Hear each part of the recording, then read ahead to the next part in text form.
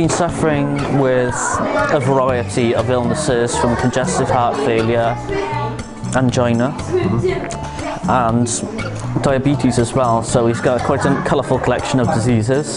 The most challenging thing is to live with it, to get up sort of every morning and just think, hang on, is he alive today? Just dreading that moment.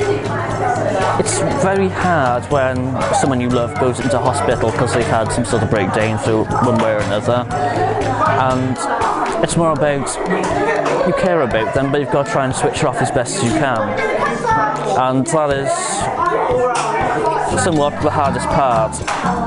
The psychological pressure was fine until I hit 11, and then it crumbled down on me. I had to have serious help, and I did go into a meltdown in depression, and that was a dark couple of years for me, and it is really taxing on your own mentality, and it does take its toll, and I have learned to deal with that in my own ways, through music, through gaming. I try to help my family as best as I can, but the only coping strategies I've actually found have been of my own making.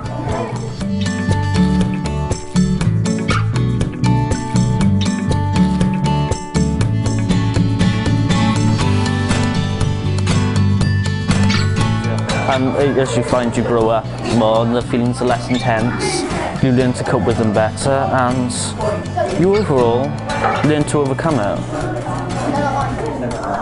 The young carers have been everything. It's strange what a little thing can do, taking you out, just socialising, just like this. I would have never made it unless the young carers would have intercepted me like this. They changed my life completely.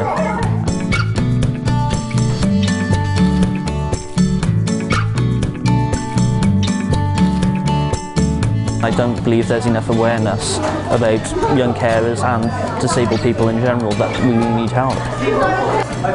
Pretty much, it's just a struggle to get any support from almost anywhere. So if you can intercept the young at a young age, early in their cycle, then you can give them a huge amount of support.